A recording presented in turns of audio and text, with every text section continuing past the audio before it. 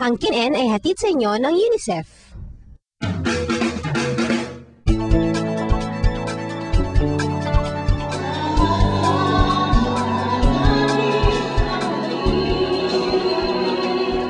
Kung kanina siniladuhan natin ang mga kabataang tumutulong sa paglilinis at pagpapaganda ng paligid, ang Dumaguete Bureau naman ay medyo nag-aalala sa paligid nila. Iniisip kasi nila ang maaaring masamang mangyari kapag hindi napigilan ang mga iligal na gawain sa gilid ng kanilang ilog. Heto ang ulat tungkol sa illegal extraction ng sand at gravel sa Dumaguete.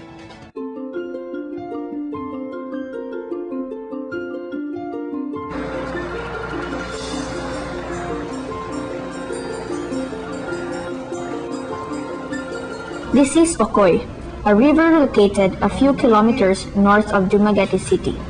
This riverbed is abundant in rocks, sand, and gravel, valuable raw materials for making concrete, which in turn is used for building houses. For most residents near the river, extraction of sand and gravel has become a means of livelihood. Some do it legally and within the prescribed limits of extraction. However, there are others who do it without getting a permit, and some do it excessively. This is taking its toll on the environment. Itong sobrang pagkuha ng mga bato at saka graba sa ilog ay nakakasira sa paligid kapag malalim na itong masyado. Kasi yung sa gilid ng ilog, magkukulaps yun, lalalim at magkukulaps at magiging dahilan ng flash flood. Evidence of too much extraction is the destruction of the concrete bridge in Ocoy 4 years ago. Permittees, or those who have been granted permits by the government, extract sand and gravel only from certain areas. They are monitored to make sure that they comply with the prescribed limitations for extraction.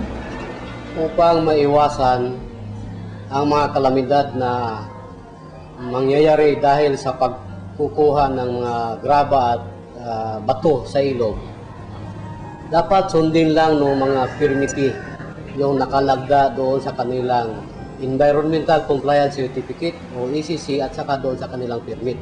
Dahil yun lang talaga ang ipinahintulot sa kanila. Those who extract despite not having permits do the most damage since their movements are not regulated. Hindi man yung wala gini mo kuha na ayan tayo ma-apply ane. Kaya naman tayo mong gingon nga paano mo ni para maligal ang among trabaho. Ang sama wala man doon ay mag illegal lamang ang pagserbisyo.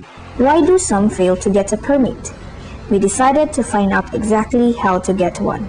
Okay, to become a permittee, you have to have an ECC before applying for a permit here in Negros Oriental or possibly in anywhere in the Philippines.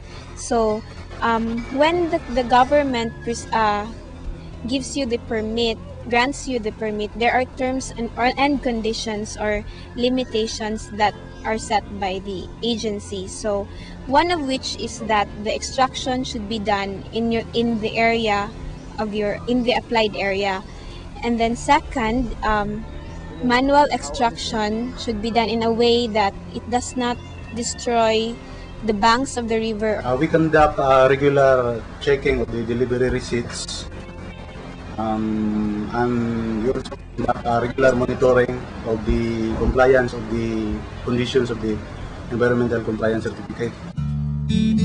If extractions are only done by permittees, the Department of Environment and Natural Resources, or DENR, is confident that the amount of extraction can be controlled, but illegal extractions are rampant, even during wee hours.